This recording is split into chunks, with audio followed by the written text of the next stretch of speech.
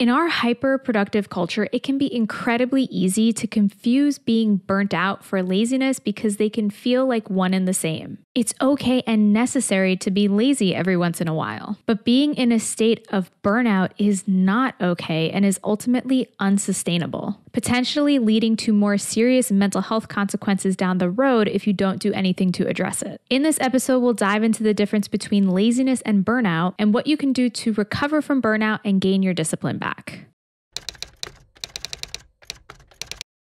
Welcome to Calmly Coping. My name is Tati Garcia, and I'm a licensed therapist and coach who helps high achievers stop putting themselves last. If this topic interests you, then please like, subscribe, and hit the notification bell so that you'll be notified every time I release a new episode. Thank you so much for tuning in. I work with so many high achieving individuals who are already doing well, and yet they put so much pressure on themselves to do even more. They add more to their to-do lists, and then they feel lazy when they can't check everything off. They wonder what is wrong with them that they just can't seem to do it all, and then call themselves lazy and undisciplined as a result. I have absolutely been there. And now looking from the outside in, it still astounds me when people who are doing so much for others, their jobs, families, volunteer activities, household responsibilities, and more, consistently fail to do even 5% of that for themselves. And then they call themselves lazy. It's not laziness. If you consistently disregard your own needs and then keep doing more and more, then you will reach a state of burnout and absolutely feel lazy, unmotivated, tired, exhausted, and lose passion for the things that you once enjoyed.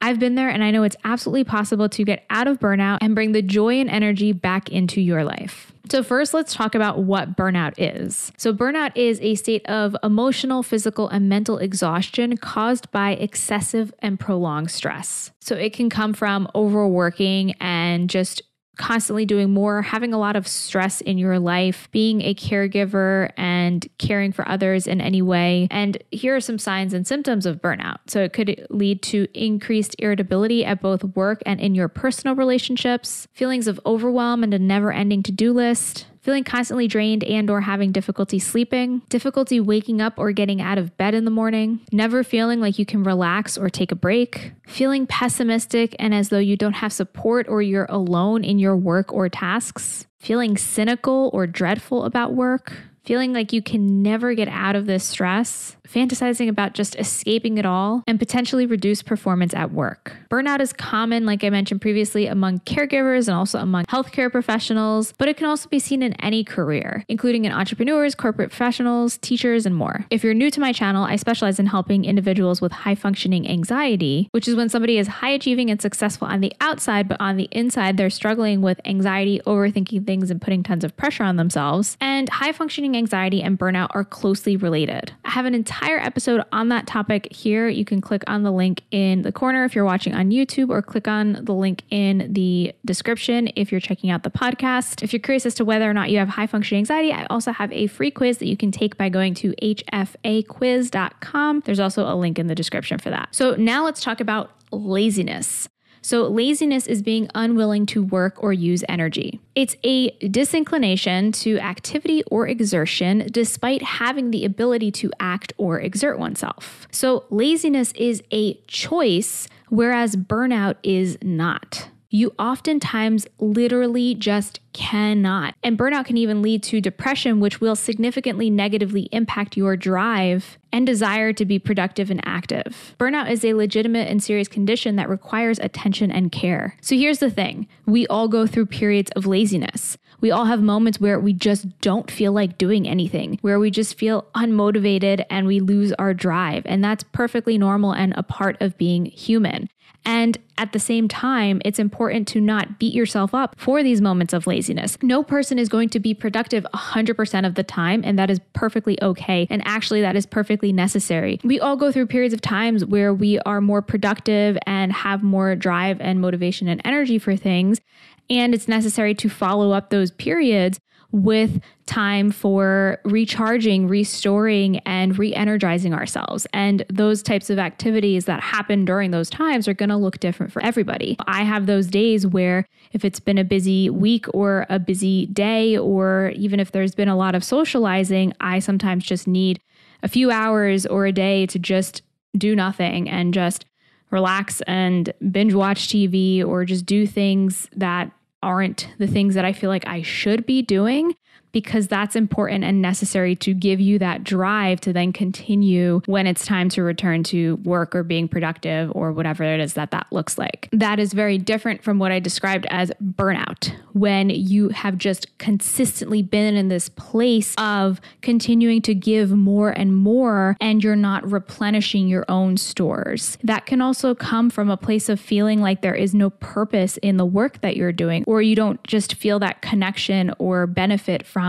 either the work that you're doing or just the things that you're doing in your day to day. And so there are many things that we can do to recover from burnout, but I'm going to share some specific strategies that can help you to overcome burnout if you're finding that you're in this place. Oftentimes, these strategies are the opposite of what we think we should be doing, because when you're in this place of burnout, there can be this pressure to continue doing more. There can be this fear that what if you do stop or slow down, then what if everything does fall apart? So it can feel very challenging to make these shifts because you've gotten yourself into this habit and this routine of continuing to be productive and doing more. And so sometimes it can be easier to make gradual shifts rather than trying to stop doing everything at once. However, if you are able to or feeling ready to take a break from work, or, I've worked with clients who have taken sabbaticals or taken extended periods of time off when they have gotten in a period of burnout in order to recover. And at the same time, I know not everybody has the luxury to be able to do that. And so really using the time that you have based on what type of circumstance you're currently in and what you can do for yourself. Even small steps consistently can make a big difference in the long run. Burnout is a sign from our minds and our bodies that we need to rest and recharge, but oftentimes we do the opposite, push harder and try more. So here are some tips that will help you to try and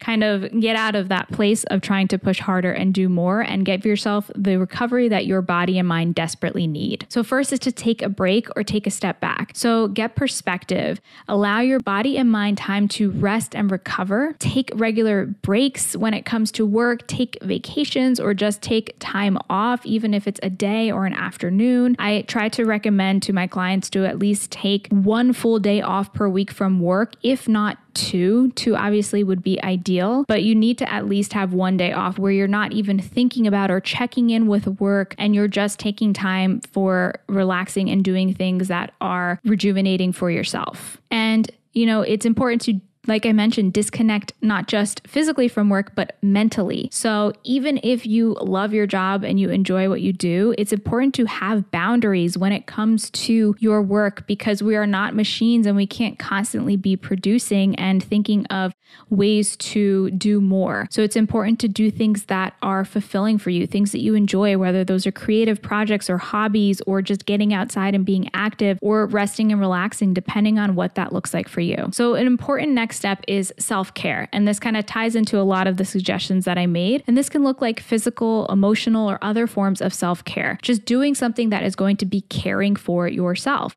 So this can look like exercise, eating nutritious foods, meditating, journaling, getting your emotions and thoughts out of your head and onto paper can be really powerful. And studies demonstrate the benefits of journaling that can result helping to improve your mental health. Go to a therapist if you feel like you need that support, or do things that you enjoy. Find a hobby outside of work. Do something that is going to bring you fulfillment that is not tied to some level of income. So for example, I, used to crochet and dabble in knitting in the past, but I kind of repicked it up again, and I have been knitting recently, and I'm using this time to knit gifts for family members now that the holidays are coming up. And so that is something that I have found really fulfilling. Just the idea of creating something and also the idea of giving a handmade gift, whereas it's not something that is a creative endeavor for work, which is something that's also fulfilling for me. But I've found that it's really important for me to have that time and space outside of work to do something that's just for fun. So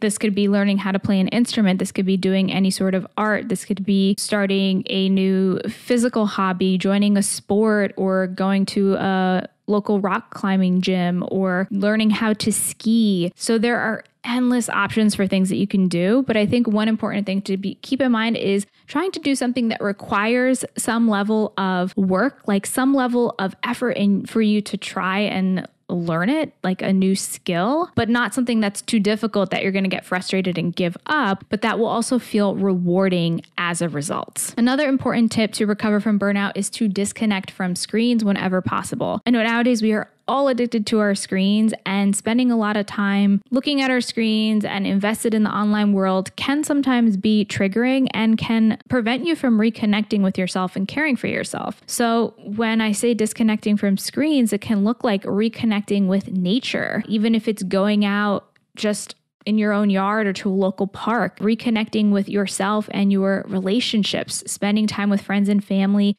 without checking devices, and just being present for whoever is there with you or for yourself. And an important other strategy to recover from burnout is to set boundaries. I kind of touched on this previously, but this can include saying no to things when you don't have the time or energy, setting time boundaries with your working hour and being specific and sticking to those, setting mental boundaries when you think or worry about work. It's not always immediately possible to just say, I'm not going to think about work and I'm not going to worry about work, but it can be something that you can do with time and practice. And this can be as simple as a practice of, let's say it's the weekend and you've decided I'm going to disconnect from work. If thoughts of work come up, just notice them and say, okay, I'm going to address this when I return to work on Monday. Or if it's something that feels really pressing, you can write it down on your to-do list. You can add it to your tasks on your phone. That maybe is something that you're going to address on Monday.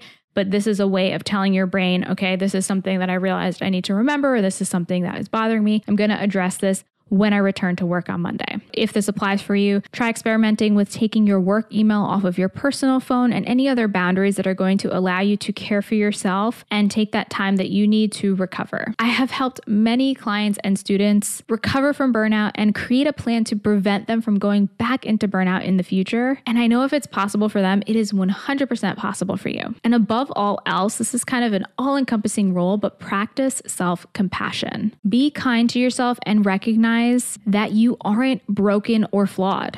There's nothing wrong with you. You are a human being with finite reserves of energy and capacity to be productive, and you are worth more than the things you do or what you check off your to-do list. If you're interested in diving deeper, then I encourage you to take my free training on how to create work-life balance and feel calmer from within as a high-achieving professional. In this training, I will walk you through my 3-phase calm, balanced, and confident framework. You can learn more and enroll in this training for free by going to calmlycoping.com/workshop. I also provide therapy, coaching, and support for those struggling with burnout. You can learn more by checking out the description and clicking on the Work With Me link. So let's continue the conversation. Leave me a comment if you're watching on YouTube or if you are listening to this on Spotify, letting me know what you can do to be kinder to yourself and to take care of yourself in order to prevent burnout. And a perfect next step to this episode is I have an entire episode on how to recover from burnout. You can check that out by clicking here or by checking out the link in the description. I also have other episodes on how to calm your mind, how to create work-life balance, and how to feel more confident from within. Thank you so much for tuning in today. And until next time, be calm.